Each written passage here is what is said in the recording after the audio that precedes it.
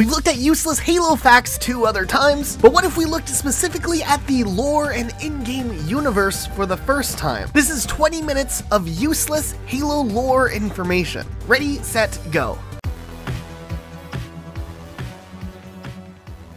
Fist of the Unicorn is the name of a band that is consisting of members on the UNSC Pillar of Autumn in Halo Combat Evolved, though they probably all died. We see this poster promoting a show for Saturday the 23rd, though we know that the Pillar of Autumn arrives at Installation 04 on Tuesday, September 19th. The band featured specialist Von Kaleta on lead guitars, with a Z, along with a replacement drummer, Private First Class Dimitrov. We don't know why they had to replace their drummer, but they did. However, their music must have been incredibly popular even after the events of Halo, because we do see that the band would have been involved in some way or another in production of the movie 117 Heroes Never Die, which we can see the poster for in Halo 5 Guardians. We don't know to what extent, whether it's surviving band members involved in it, or if they were going to use their music as like an homage to this band. It's pretty vague. However, in Halo 2 Anniversary on the campaign level outskirts, there are posters all over the town advertising for a show of Fluke of the Narwhal, a cover band for the band Fist of the Unicorn. Kind of neat, a little homage band. In one of our Unsolved Halo Mystery videos, we questioned why Guilty Spark doesn't just shoot Master Chief with his laser beam during the events of the mod on Halo Combat Evolved. Like, he obviously doesn't want Master Chief to do the thing, and he's trying to stop him, but he doesn't do anything to stop him. We had that as an unsolved mystery, but actually there might be an answer there. And as it turns out, while Installation 04 was still a thing, Guilty Spark was tied to his Protocol Dictates action operations that he followed, and I guess the action wasn't to shoot him with his laser. I don't know, like, apparently that's what the lore says. In the Halo 3 level, The Ark, this may look like a giant wasteland, but technically it's a beach. We've got this like ocean over here, and there's sand. So yeah, I mean, it's a beach. The Engineers, a class of Covenant enemies you fight in ODST and Reach, aren't actually living creatures. They are Forerunner computers that are created out of synthetic materials that emulate real tissue of living creatures, but they are fully non-biological. There are different types of soda in the Halo universe. There's Lemon Lime Blast Soda, which was introduced in Halo 2, Blue, Green, and Orange Soda introduced in Halo 5. There is Cola and Root Beer mentioned in Combat Evolved. There was Gauss Soda, also introduced in Halo 5, and it shows up in Infinite as well. And also, way back in the Halo 2 days, there was the Rooster Teeth Soda that showed up on the map Turf. Apparently, the map manual for Halo 2 suggests that the stone structures on the map Warlock have been transported from a different location and then rebuilt on that location on Delta Halo, though we don't know what the purpose is of that. Kat, also known as Noble 2 from Halo Reach, joined the military when she was 9 years old. She was 22 at the time of her death. That's a mind-blowing fact. In Halo 2 and 2A, players were introduced to Delta Halo, or Installation 05, for the very first time, and as far as campaigns go, the only times. Though, Halo 3's multiplayer map, Cold Storage, is the only map in Halo 3 to be set on Installation 05. Later on in Halo 5, the map Pegasus and Orion would also be set on Delta Halo as well. On the Halo Combat Evolved level, the Maw, have you ever listened to some of the techno babble that Cortana says towards the end of that level? Well, if you actually look into all the things that Cortana says on this level specifically, you could almost wonder if Cortana is purposefully maybe misleading humanity or Master Chief, or she's just really not good at predicting the outcome of certain things. Let's take a look at exactly what Cortana says. As you know, on the Maw, there's the part where Foehammer comes in asking Cortana if everything was okay, and Cortana replies, negative, negative, we have a Wildcat destabilization of the ship's fusion core. The engines must have sustained more damage than we thought. What do you mean more damage than we thought? But just moments before, Cortana was walking us through how to destabilize each fusion reactor, and after the engine goes critical, she says based on the current rate of decay, we should have 15 minutes to get off the ship. We don't have much time. We should move outside and signal for evac. Assessing schematics. There's a service lift at the top of the engine room. It leads to Class 7 service corridor that runs along the ship's dorsal structure. But things still don't quite add up here. Looking through even more dialogue that most players just kind of, I don't know, drink some soda or take a quick bathroom break while the cutscene's playing or not pay attention to what Cortana's saying, makes this whole plan seem a lot less calculated, because just moments before Guilty Spark showed up there, the original plan was to just use the self-destruct sequence on the Pillar of Autumn, and Cortana even says there, that should give us enough time to make it to the lifeboat and put some distance between ourselves and Halo before the detonation. I thought in Pillar of Autumn, there was only one lifeboat left, and even if there were more lifeboats, can you fly them off of a ship that's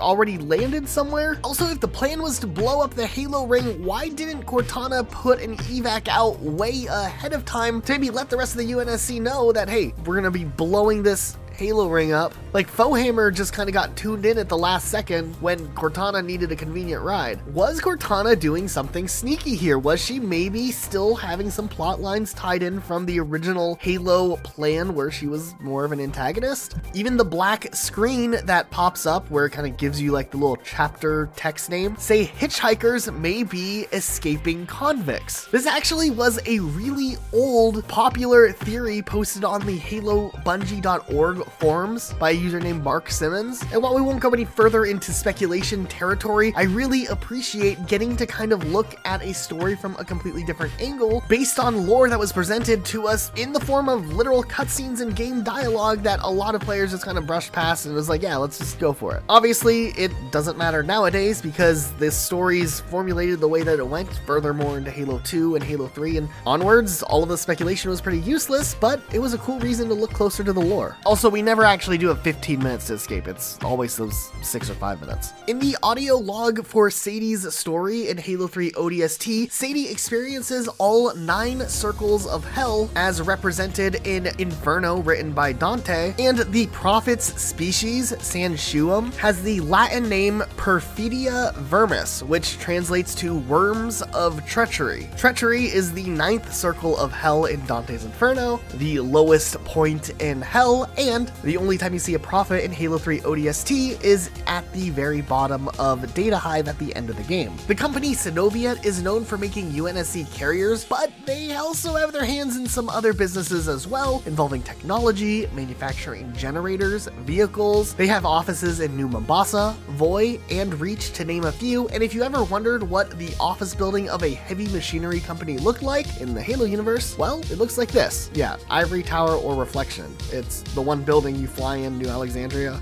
in that one Reach level. They also have a stake in the city sewage business, so that's cool. Moas were actually real animals that lived in New Zealand until their extinction like 150 years ago. In the Halo universe, these animals were discovered upon settling the planet Reach, and since they resembled the Earth's extinct animals, they decided to name them Moas as well. O2 Henzu was a collection of stores that are in New Mombasa in different places, and Old Mombasa. I think they were just like small corner stores or convenience stores, but you could see them mostly on turf and also on the level that shares the same looking appearance district. The big tower on the Halo 2 map Relic is actually part of a Forerunner vessel that is hidden below the island. The UNSC wreckage you see on the island are from surveillance team Recon 127 trying to explore the island and being shot down. In the lore, the original Halo CE map, Headlong, is set in the Section 14 district of New Mombasa, but the remake Breakneck from Halo CE Anniversary is set in the Section 21 district. The map Battle Canyon, which was featured in Halo Combat Evolved Anniversary for Reach, is confirmed to serve as some sort of array that enables teleportation across the ring, but it was never confirmed that the Battle Creek variant of the map from the original Combat Evolved had the same intentions. The map Ivory Tower once was the home of a famous socialite named Lance O'Donnell, but was later converted into a public park. But apparently in the lore, Ivory Tower is not the location of the multiplayer map. The multiplayer map is a rebuild, as UNSC analysts thought that the park would be a good layout for Spartan combat, and of course this shares a very strong resemblance to Synoviet Center.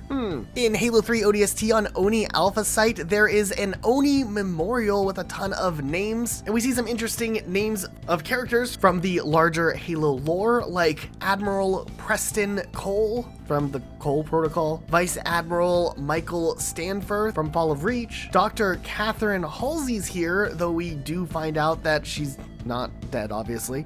And then there's all these other names. Also, in the smaller list of names, there's an Adam Varag, who only has a very small appearance in Halsey's journal, which was part of the special edition versions of Halo Reach as a special add-on item. He wrote a letter to Halsey concerning the pictograms that are commonly found on Sangheili armor. We also see the name Danforth Whitcomb, who appeared in Halo First Strike. And then this next name is probably my favorite reference that I just found out about, but Jason Morelli is listed on here, who is the father of the character Jersey from the I Love Bees story. He was this guy in the little illustration animation I'd made for that video a couple years ago. Oh yeah, also there's a London Bridges.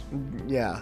Franck's Formed Fish. It's a brand of fish products that have existed in the Halo universe. They have several kinds of processed fish products, including nuggets, fish tacos, and fish pies. And their logo looks like this. And is it a fish? Is it a whale? Well, you decide. It's a quote from Luke Smith back during the Bungie podcast days. It's been about a year since I personally made a discovery in Halo lore. And while there is Halopedia articles talking about different headlines that show up on newspapers across Halo games, no one ever found this one that I found in Coastal Highway, possibly. At least I haven't still seen anyone talk about it other than since my post was made on Twitter. But yeah, it's a newspaper article that says Grunt adopts a baby, and you can see a baby crawling with a pacifier and a grunt. Still a little sad that there's not an exclusive Halopedia page written about this specific newspaper article. I wasn't sure if Luke and I were the first people to discover this, but if you literally type in Grunt adopts baby on Google,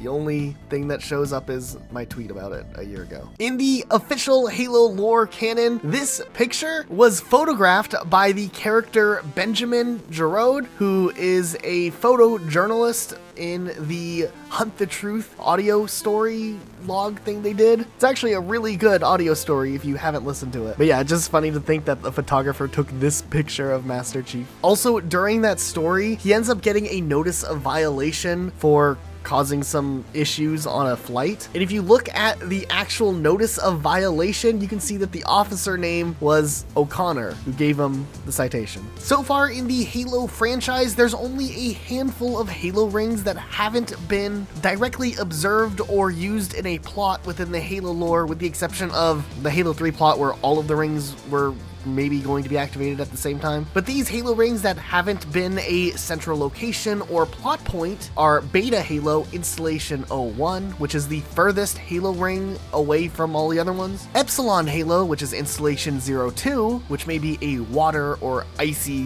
themed Halo ring. We haven't seen any gameplay on the surface of Installation 03 Gamma Halo, though it is that Halo ring that shows up in Halo 4's story, and apparently the UNSC has been doing stuff on the ring, and so had the Didact and like the rest of the Covenant led by Jul Mandama, but we never actually get to see any of that in game, so this one doesn't count, but it is worth noting. Installation 4 is the one from Combat Evolved, also known as Alpha Halo. Installation 5 is the one from Halo 2, known as Delta Halo. Then there's Installation 6, known as Kappa Halo, which we've never seen before. And then Installation 7 is Zeta Halo, the one featured in Halo Infinite. Installation 08 is the replacement to 04 that popped up at the end of Halo 3, and then there's an Installation 09 that had a little plot in Halo Wars 2 that would have been the replacement to Installation 08. On the Halo Reach level reflection, we can actually see some more sodas that we haven't seen before, like the Purple Concoction, Bitter Brown, Red Hotness, Blueberry Blue, Green Sour, the Blackness, and Water. There are different types of drop pods that the UNSC use, also known as single occupant exo-atmospheric insertion vehicles. Some of these have windows, and some of them don't have windows on them. Also, there's a special variant known as long-range stealth orbital insertion pods, which is pretty cool. When the Flood attacked the Forerunner planet DM3-1123b, only about 0.006% of the planetary population was evacuated, meaning only 1,361,466 individuals out of the 226.911 billion survived. We learned that one in a Halo 3 terminal. There's a character known as UNSC Navy Lieutenant Jagger that served under Jacob Keyes in 2552 and was known for being moody and drinking on duty. Yikes. The average height of a Sangheili is between 7 foot 4 inches to 8 feet 6 inches, or 225 to 262 centimeters, and the average weight is between 307 to 393 pounds, or 139 to 178 kilograms. Though across multiple games, while it may seem like there are some lore discrepancies in the height of the elites, this is actually explained by just different posture of elites that are encountered. Like, for instance, in Scale to Master Chief, while in Combat Evolved Anniversary, the elites look a little bit shorter, they really just have their necks prolonged and hunched over more. Halo Reach did a pretty good job though. This terminal in Halo 2 Anniversary reveals that the Arbiter, during his time as the Supreme Commander dude, before he was the Arbiter, he was responsible for over 1 billion human casualties, which is also a result of the loss of at least 7 human planets. And apparently he also destroyed over 123 human vessels and resulted in the deaths of over 23,000 UNSC personnel. So that's a pretty good kill-death ratio, if you ask me. I always love some of the little odds and ends and detail things we get out of some of the books that aren't massive plot points, but fill in gaps that don't really need to be filled in, but there they are. Like in Halo Bad Blood, it actually fills in the few moments after the final cutscene of Halo 5 Guardians, where Master Chief finally reunites with the Arbiter, and we kind of just get this cool little nod in the cutscene, like, yeah, they're gonna do stuff together in the next game.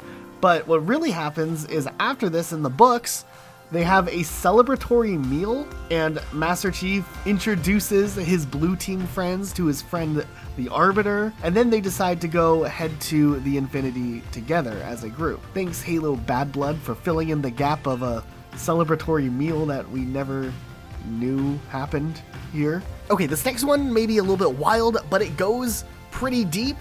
It always bothered me a little bit at the end of Halo 3, in the cutscene where Master Chief is driving the Warthog and him and Arbiter are in the little parking garage, and they're like, yeah, we totally made it. And Arbiter runs off to it with the controls. Chief goes and plugs Cortana in so she can hit the engine and they can start flying out of there right away. But why didn't Cortana just close the garage door in the process of all that?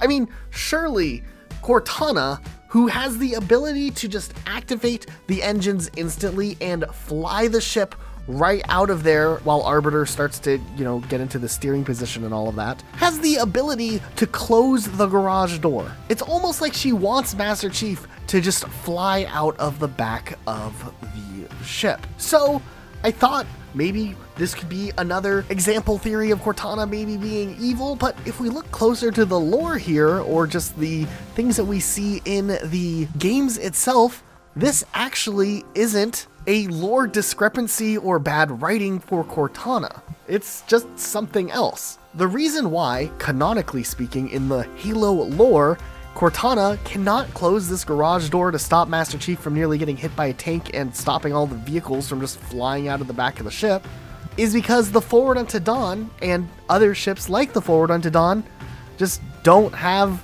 a garage door on it or a back door. They just fly these things all over the place with this giant open door in the back, and they store their vehicles there, and apparently they don't fall out. We actually looked into this during a live stream and started to have these revelations on stream where we're breaking down trying to figure out why the garage door couldn't be closed by Cortana, and it's not Cortana's fault. She literally can't close the door because there is no door. Look, when they come and deliver you the vehicles in the level The Ark, it's this little elevator thing that drops down, but sure enough, you can see the back door is just open there.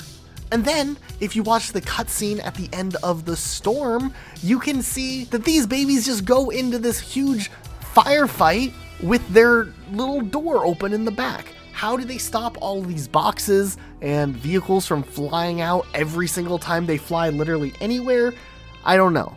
But here's what we do know. This ship was designed by Synoviet, the same company that has that weird building in Reach. They apparently have the sewers of Bazaar in Halo Infinite down, and in my opinion, are not very good at designing certain aspects of their ships. So somehow we've come full circle on this video. Also, please come hang out with me on Twitch sometimes. I'm probably streaming really late at night, but you know, if you're not sleeping or you're awake during those hours, just come hang out, twitch.tv/RocketSloth. I'm usually speedrunning ODST Acrophobia and talking about some nonsensical Halo things, so go ahead and follow so you get notifications when I stream. And as always, a huge shout out to our patrons. You guys are amazing, supporting our channel, supporting content like this where we can make 20 minutes of useless lore information. Thank you to everybody who has pledged even just a couple of dollars helping support our channel, or you know, every single dollar counts. So if you want to help our channel out and make a pledge today, we can continue to make content like this and more things in the future.